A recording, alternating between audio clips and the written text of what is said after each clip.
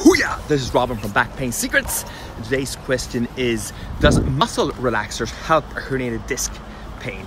Does muscle relaxers heal or reduce a herniated disc pain? Guys, if you're taking muscle relaxers, that can definitely help to reduce the pain you have in the muscles and get the muscles to relax, okay? But the muscle relaxers will not heal the disc, will not like make the disc whole again, okay? But it can definitely help you. So you could give that a go, but the most important thing is to keep on walking, moving around when you have a herniated disc. You shouldn't be sitting for too long, shouldn't be standing for too long, but you definitely should be walking, okay? And I'm on this quest, to get everyone that has back pain to walk. Give that a good 3 months, because that's the number one thing you should do, before you go to the chiropractor, the physio or anything. Start walking, okay? Guys, if you enjoy these episodes, spread the word, okay? And guys, remember, just one step away from healing your back pain.